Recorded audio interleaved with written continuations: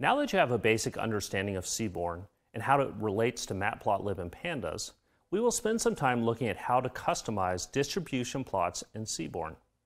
The basic ideas learned with this plot type can be applied to the other Seaborn plotting functions we will see in upcoming exercises. The Seaborn API supports customizing the type of plot by using different arguments.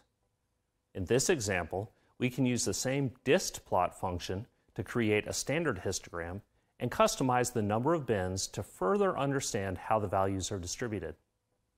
This basic approach is used by most functions in Seaborn and is a powerful tool for analyzing data quickly. As you can see, the distplot function has several options for configuration and customization. The benefit of this approach is that you can rapidly try different views and settle on the one that seems most appropriate for your analysis. Trying different combinations of the KDE and rugplot can yield important insights. There are many functions in Seaborn that build upon each other.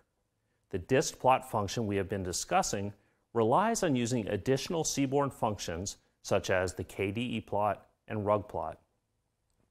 By understanding this relationship, you can further customize Seaborn plots by passing additional arguments to the underlying functions. In this case, we can tell the underlying KDE function to shade the plot by passing the KDE keywords dictionary. Now that you know about several Seaborn functions, let's practice some more.